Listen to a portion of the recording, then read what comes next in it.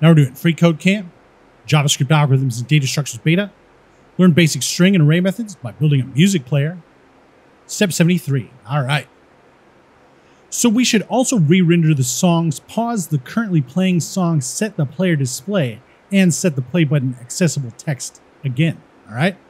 So we'll call the render songs function and pass in user data optional chaining songs as an argument.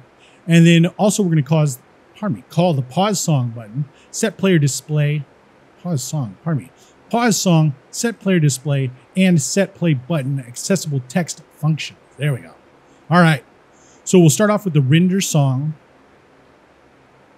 function. And for the argument, we'll do user data optional chaining songs. All right. Cap it off with a semicolon. Come down here, pause song function, semicolon.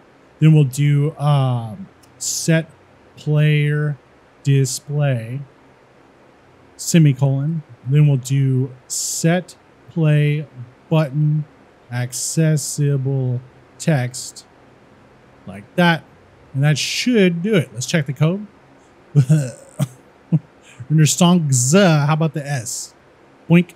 Check the code, looks good, and submit it. All right. Now we're on to step 74, and we'll see you next time.